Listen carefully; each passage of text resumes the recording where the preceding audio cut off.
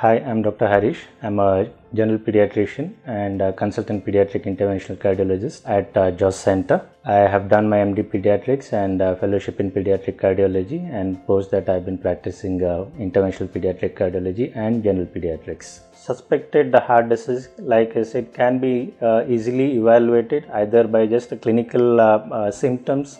We will just evaluate accordingly, and then we will see the signs. There will be different heart sounds.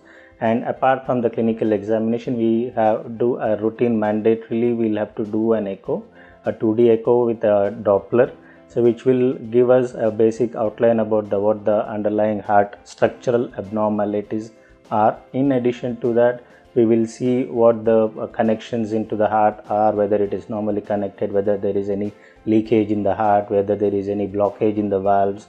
So all these things can be easily seen by a 2D echo, and it can be done for all the age groups, and it is going to be like non-invasive, so any child can undergo this kind of a test without having any side effects by the test.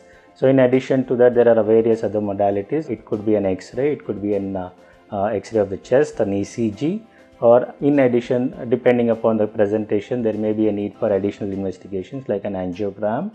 That is, we do a cardiac catheterization test if there is a suspected heart disease and then diagnosed, and then we need to have further more conclusion. So we do all this test, yes, and maybe sometimes an MRI or a cardiac CT. So all these things may be required, yes.